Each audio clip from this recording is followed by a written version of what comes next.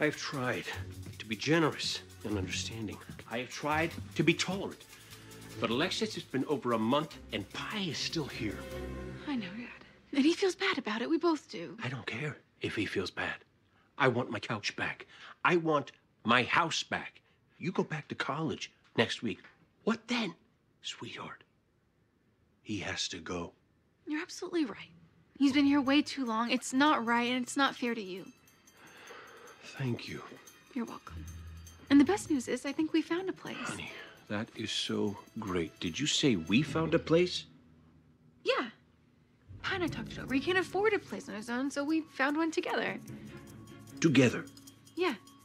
That way the rent's totally affordable. I can cover my half with a work-study job, and it's right next to school. Plus, it'll save you having to pay for university housing this year. You don't honestly think I'm gonna let you do this, do you? Let me. Dad, I'm 19. Exactly my point. Far too young to be moving in with someone. Really? Because I was old enough to sign the lease. And weren't you living with your girlfriend when you were 19? Yes, but that was different. How? Trust me, Dad. We've thought this through. Makes total sense.